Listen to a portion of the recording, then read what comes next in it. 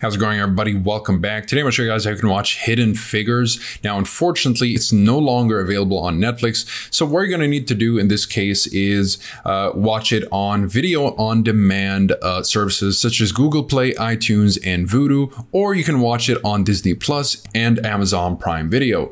So on Amazon, unfortunately, I'm not in the States, and so I don't have access to the full library of Amazon Prime Video. As you can tell right here, it says Prime Video may look a little different while you're out of town. Not to worry though, everything will be right where you left it when you return. So if I go ahead and look up Hidden Figures, even though it may be available, let's go ahead and try to watch it right here. As you can tell, I'm not able to watch it without ads. I'm supposed to be able to watch it, but right here, I only have the option to rent it. So let's go ahead and check out Disney Plus as well. Even though I am logged in, it won't let me in because when I try to log in, it'll try to identify where I am and it won't give me access to my American account. So in this case, you'll just need a VPN and connect to a US server and you'll get successful access to any of these. Now you'll need a reliable VPN at that. So I went ahead and tested over a couple of dozen VPNs and narrowed it down to these three as the best overall. They all vary in budgets and features, so pick and choose depending on your own situation and what you're looking for out of your VPN and your own budget, of course.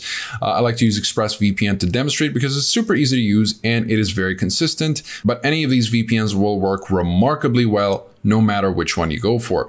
So let's just go ahead and first of all, we'll refresh Disney Plus. And no, instead of refreshing, actually, we're gonna have to just type the URL from scratch. And right here, if we go ahead and refresh, I'll be able to watch it with ads, which is in my book better than spending $4 to watch it and only having 48 hours to watch it. So yeah, this is definitely better. And if we go to Disney Plus, now we have access. Finally, I didn't even have to log in. We'll go ahead and look up Hidden Figures. And there it is right here. Let's just click. And as you can tell, there it is. So no matter which platform you want to choose to watch Hidden Figures, you're going to have to use a VPN to get access to these services anyways if you're outside the United States. So that's pretty much it for this video. If you guys are interested in any of these VPNs, you'll find links, pricing, discounts in the description down below, as well as full reviews if you'd like to learn more about the privacy policy, speed streaming, and torrenting capabilities, as well as security and features.